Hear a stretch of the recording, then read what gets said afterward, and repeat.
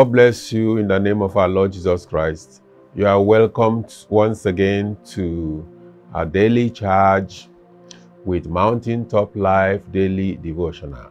It is well with you in the name of Jesus Christ. Let us pray. Almighty God, we thank you for your kindness and your faithfulness. Thank you for the joy and the privilege you are giving us to be your children. Father, be magnified forever and ever in the name of Jesus Christ. In this day, Father, we come again to you in this special program, Daily Charge. Lord, take all the glory forever in Jesus' name. We soak our lives in the blood of Jesus Christ. And we ask that the precious blood of Jesus will purify and sanctify every area of our lives in Jesus' name. Father, as we continue, take absolute control. Holy Spirit divine, come and bless us. Come and renew us. Come and revive us. Come and fill us with your fire and your power. Come and challenge us and teach us what we should know. Give us your own strength to apply, that your name be glorified in our lives. Thank you, Father, for answering all our prayers. In the name of Jesus Christ. Powers assigned to oppose, Holy Ghost fire, silence them forever. In Jesus Christ's name we pray. Amen, amen, amen. Shout hallelujah, hallelujah. I want you to bring out your devotional booklet, Mountaintop Life Daily Devotional. And I want you to open to the place that we have for today, being Monday, the 19th day of February in this year 2024.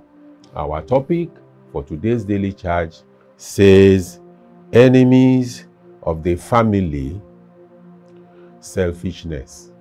Enemies of the family, selfishness. That is, we are looking at selfishness as a specific enemy of the family.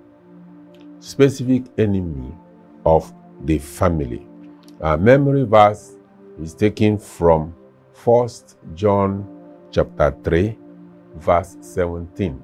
And it says, but whoso hath this world's good, and seeth his brother have need, and shutteth up his bowels of compassion from him, how dwelleth the love of God in him? What is our memory verse talking about? It's telling us that if somebody has all the goods of this world, all the blessings of this world, and then he sees his brother or he sees his sister, that person has a need and is suffering, and yet this particular person that has a lot of wealth and riches refuses to help his brother or his sister that is suffering, he say, how can you say that the love of God is dwelling in the heart and in the mind of such a person? That is what the memory verse is talking about. What is our motivational quote for today? It says, be an angel both at home and in the street. You know, there are some people that are very good outside. They will help others. They will help outsiders. They will help strangers. But when they come to the family they come from, their brother will be suffering, they won't help. Their sister will be suffering, they won't help. Some won't even give their parents, but they pretend to be very good and they dash people outside. And outside people will say, oh, that man is very kind. Oh, that woman is wonderful. So generous. But at home, they don't help their family members. This is very bad. The prophetic word for today says, every spirit of family destruction assigned against your family, it shall die in the name of Jesus Christ. Amen. Our fire scripture for today is taken from James chapter 2, verses 15 and 16. I want you to take your Bible, open to James chapter 2, and let us look at verses 15 and 16. I want to read from verse 15. It says, if a brother or sister be naked and destitute of daily food, and one of you say unto them, depart in peace, be ye warmed and filled. Notwithstanding, ye give them not those things which are needful to the body. What does it profit? That is the question that the Lord is asking us through the Holy Spirit in the scripture here. He says, if your brother or your sister is naked and doesn't have food to eat every day, and then somebody says to him, go in peace, have good cloth, cover yourself well so that your body will be warm, and chop well. And yet, the person that is saying this thing is able and capable, but will not take some money or some food and give to the person that is hungry. He says, what is the advantage, what profit is this kind of attitude? Both to the person that is doing it and to the person that is talking to.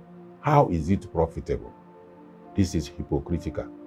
That is what the Lord is talking to us about. That in our homes and in our families, we should be able to help our relations. We start by making a few definitions. Who is an enemy?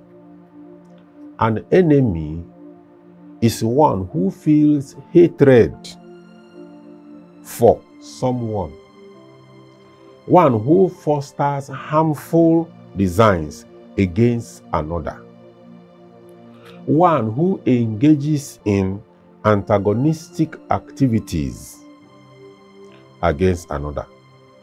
An enemy is an adversary. An enemy is an opponent. An enemy is a foe. Now, what is a family? A family is a basic social unit consisting of parents and their children, and they are considered as a group, whether dwelling together or not. A family is a household. What is selfishness? Selfishness is the quality or the state of caring only for oneself or one's own interest. Selfishness is greed. Selfishness is stinginess. Selfishness is self-indulgence. Selfishness is self-centeredness. We want to mention here that selfishness is a serious enemy of the family. Selfishness is a serious enemy of family relationships. The will of God is that family members love one another. The will of God is that family members care for one another. Actually, that is one of the main reasons why God places members of the same family in that particular family. So long as God has placed you in a particular family, the Lord wants to use you as a channel of blessings to the members of that family in various ways. A standard family is made up of the father, the mother, and the children. This standard can be varied for one reason or the other, depending on situations or circumstances. We shall go for a short break and we'll be back soon. God bless you in Jesus' name. Amen.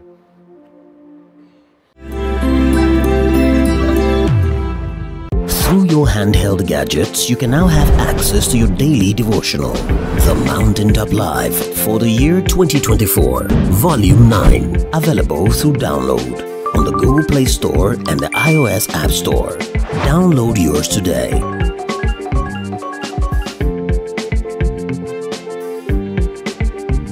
Mountaintop Live Daily Devotional, Volume 9, a life-changing encounter with a God that answered by fire. Mountain of Fire and Miracles Ministries, surely the Lord is here. The Mountaintop Life Daily Devotional for 2024 is now available, Volume 9. Get a copy today and some for those you care about, and leave your days filled with the presence of the Lord. The Mountaintop Life Daily Devotional, Volume 9, Life-Changing Encounter with a God that Answered by Fire. Get a copy, visit www.mfmebooks.com or any MFM bookshop near you.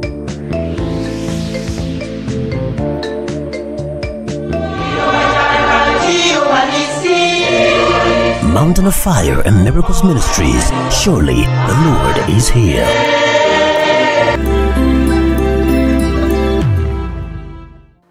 You are welcome back to our daily charge. Remember, today our topic says, enemies of the family, selfishness. That is, looking at selfishness as a serious enemy of the family, of the godly home. We have seen that the family is made up of the father, the mother, and the children.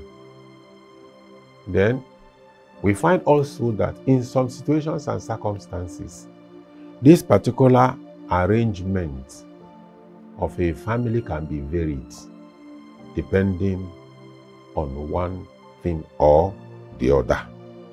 Yet, it is the will of God that all members of the family, that they love one another and that they care for each other. That is what our Lord Jesus Christ spoke of in the book of John, chapter 13, verse 35, where he said, "By this shall all men know that ye are my disciples, if you have love one to another." The love that our Lord Jesus Christ is talking about here is not love just by mouth saying, "I love you, I love you," and yet you can help the person and you are not helping. That one is not love. It is hypocrisy, hypocritical love. In fact, somebody has wisely stated that genuine love is not necessarily feeling, but commitment and selfless service, self-sacrifice. That is what you are able to put into that relationship. It's a practical demonstration of real love and genuine love. Galatians chapter 5 verse 22 states, "But the fruit of the Spirit is love, joy, peace, long-suffering, gentleness, goodness," and so on. So you see that it is the will of God that in a family, selfishness should not be there. Members of every family should look out for one another, should bear in mind the situations and circumstances facing each other, and help each other and encourage each other. and help each other to bear their burdens.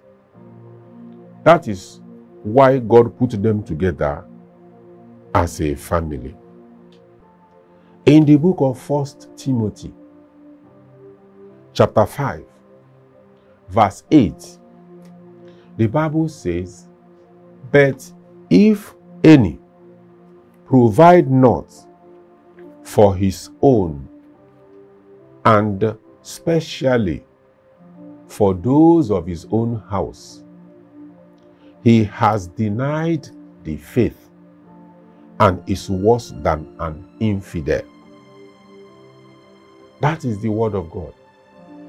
Say that if somebody, a child of God,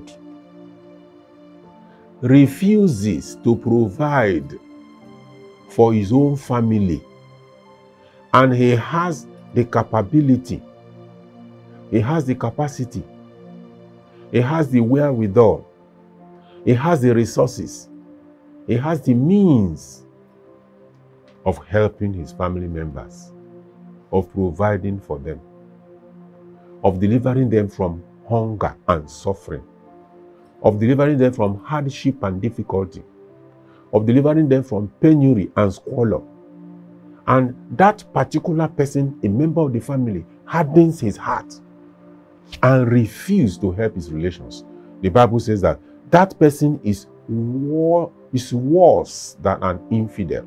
An infidel is an unbeliever. An infidel is an idolater, an idol worshiper. God have mercy in the name of Jesus Christ. Today the Lord is talking against selfishness, self-centeredness. A person thinking only about himself and cares for nobody again. The Lord is saying that that is a serious enemy of family and family relationship.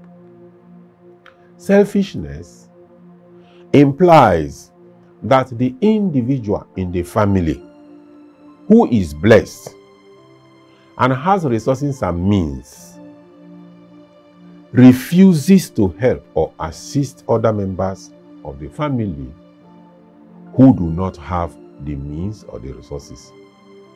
This is not the will of God at all. The will of God is that those who have should stretch out the hands of love and assistance to those who do not have. Galatians chapter 6 verse 2 says, "Bear ye one another's burden, thereby fulfilling the law of Christ." So helping one another, both in the family, in the church, wherever you are, lending a helping hand. The Bible says that this means fulfilling the law of Christ. So, when a family member assists other members of the family, he is fulfilling the law of Christ. That is obeying the Spirit of Christ. The Bible says that he who has the means and wherewithal to assist his family members and refuses to do so, that he is worse than a sinner. This is a very strong indictment. There are many ways a child of God can help his family members or relations practically. Such ways include the following. You can help in paying school fees of those who cannot pay their school fees. You can help to pay medical expenses, medical bills. You can help them to buy medication. You can pay house rent for your relations. You can give them money for feeding allowance. You can supply your family members or relations food items. You can buy clothes for them or give them money to buy clothes. You can give them means of transport. If it's possible, give them car if you have the means, the wherewithal. You can provide jobs for your relations, for your loved ones. You can provide for them sources of income. You can give them staff of bread that will give them means of livelihood. You can give them advice. You can counsel them and advise them in a way that will benefit them and their lives will become better. You can give any form of assistance so long as it is assistance needed by a family member. You can, and this is very important, you can lead them to our Lord Jesus Christ, help them to become born again, help them to know the Lord. Actually, by this kind of helping and character, when they see it in your life, it is most likely, even with prayers, that they will give their lives to our Lord Jesus Christ. That is why the Bible says, in the book of Mark, chapter 8, verse 36, "For what shall it profit a man, if he shall gain the whole world and lose his own soul? And what can a man give in exchange for his own soul?" This means that one can go to hell, to hellfire, by refusing to be of assistance to those whom God has presented in his life for him to help. We'll go for a short break and we'll be back shortly. God bless you in Jesus' name. Amen.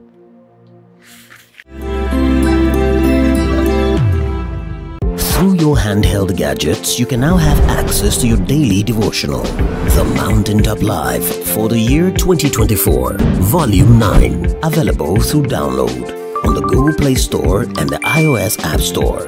Download yours today.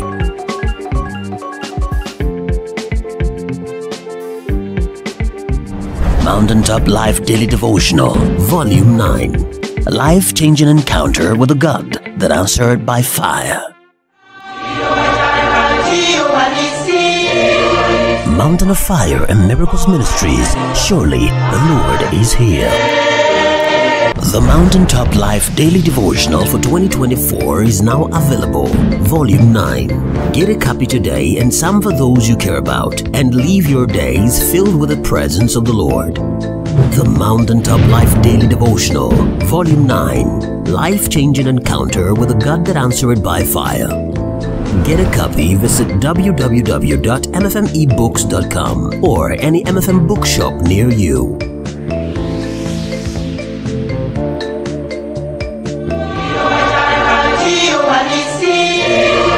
Mountain of Fire and Miracles Ministries, surely the Lord is here.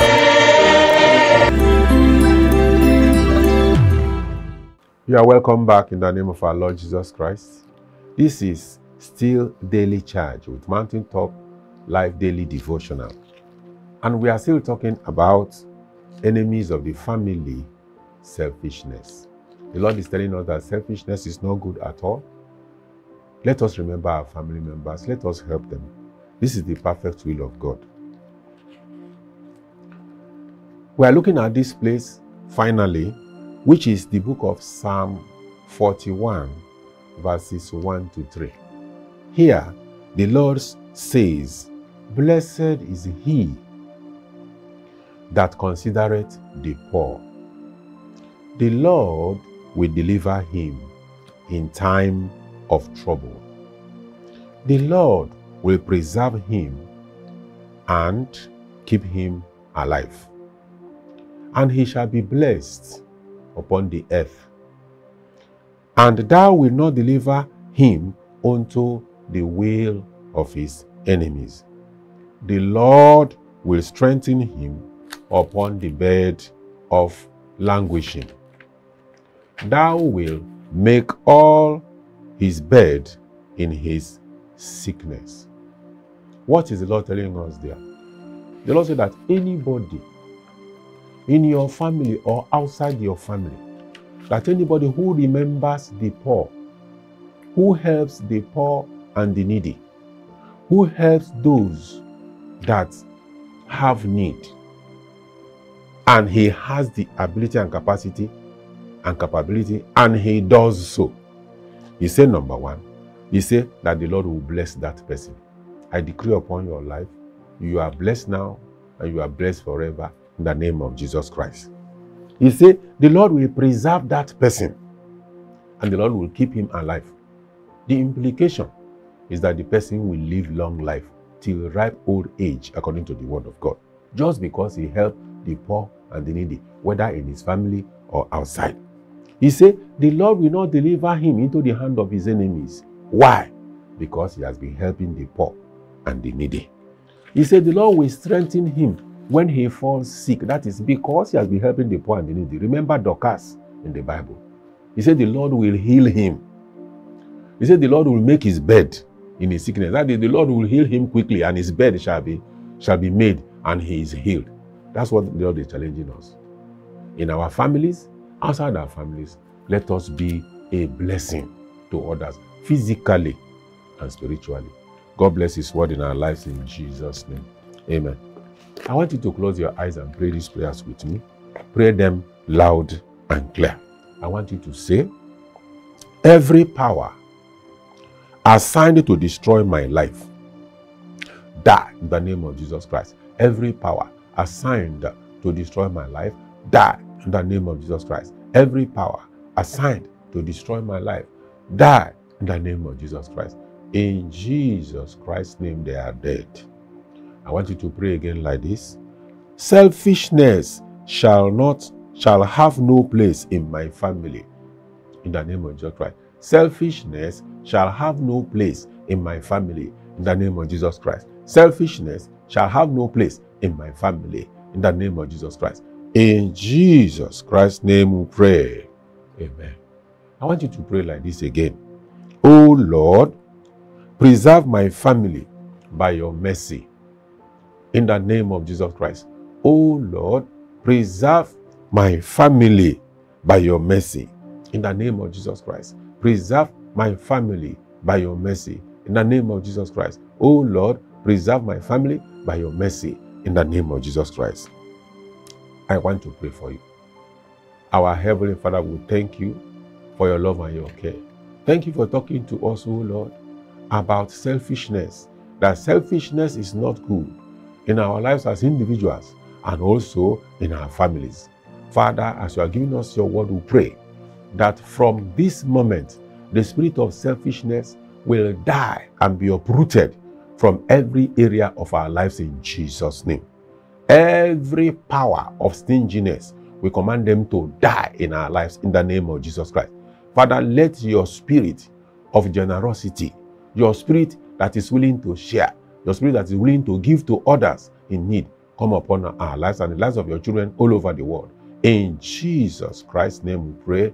Amen. Shout hallelujah. Hallelujah. Amen. God bless you in the mighty name of the Lord Jesus Christ. We thank God for the miracle of sleeping and waking up. I decree that today it shall be well with you in the name of Jesus. The Lord God that dwelleth in Zion will move you forward in a new way in the mighty name of Jesus. No evil shall befall you this day, neither shall any plague move near your camp. Wherever you go, the favor of the Almighty shall be upon you. Your life shall be plugged into the socket of divine favor, divine restoration, in the mighty name of the Lord Jesus Christ. All the evil present in this day, I bind them and I cast them out. You shall not be part of the evil that is spreading around in the name of Jesus. The Lord will make you head and never the tail, in the name of the Lord Jesus Christ. I soak the whole of this day in the blood of Jesus. I soak the whole of this day in the blood of Jesus. You are going in, your coming out shall be blessings. The hand of God shall be mighty upon you. I cover you and your family with the blood of Jesus. Thank you, Heavenly Father. Have a wonderful day, beloved. In Jesus' mighty name I pray. Amen.